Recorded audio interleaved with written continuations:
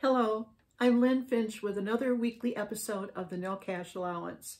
This time we're going to talk about why allowances need to evolve. At one time we didn't have any money. We bartered to get things we wanted. Then we invented physical money, then paper money, and then plastic cards, and now just invisible money, money that we can't see or touch. This, over time, has created a longer learning curve for our kids because we add new ways to spend and receive money, but we never replace the other ones. So there's more to know about. A survey by T. Rowe Price shows that a majority of parents agree that because of technology, kids today think of currency differently than they did growing up. Then what are allowances for? Why do we give kids money? Well, I looked into the history of allowances and found some interesting ideas.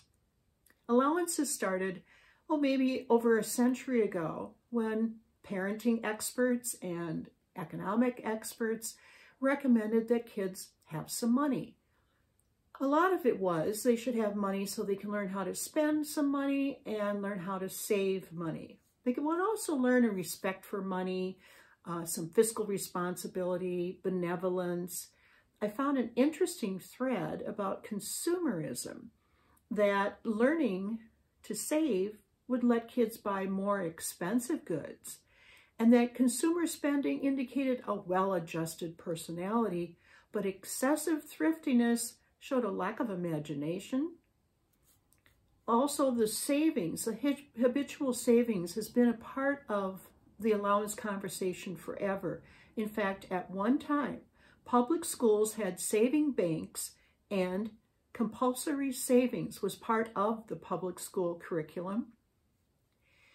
So what I'm seeing is there's been no real agreement on what is the purpose of allowances.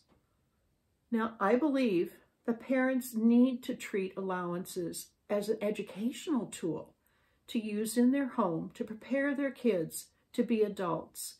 Managing money as a number is not learned overnight at age 18.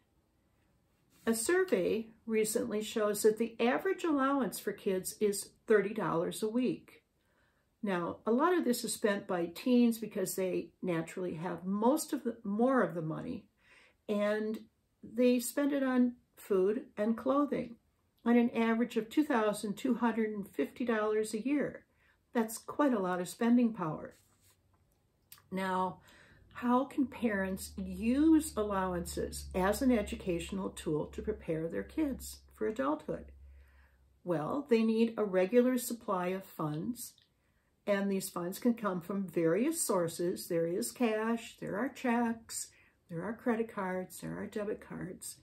And because they're growing up and learning a skill as they're growing up, they need to have increased responsibility as they grow up.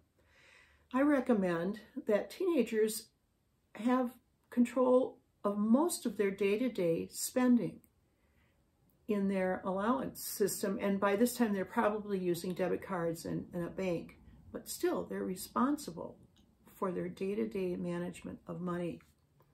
And what is different now than when allowance experts started talking about money a century ago is that we can't see all the money. So the timing and the tracking of the money as a number is the skill kids need to learn. A literary critic, Lionel Trilling, tells us, "We invented money and we use it, yet we cannot understand its laws or control its actions. It has a life of its own." Oh, yeah, I think we all know that by now. And here's my story about a kid using a no-cash allowance. This is a little boy. He's about 4 years old. He was just starting to get his allowance, and his mom was paying him with physical cash, as I recommend, because it's a great way to introduce money and math, and there are a lot of fun activities you can play with money that teaches kids math as you go along. Well, he was getting his allowance in coins, and he would figure out how much he had, and then he would drop them in his piggy bank, and then he would write the number in a little account book that he created all by himself. Maybe he just didn't trust the piggy bank. But he was tracking money as a number when he was 4 years old. When your kids track all their money as a number, they become better money managers. The link for the corresponding blog can be found in the description below. And next time, this truth about money will help your kids learn to manage money. Thanks for listening.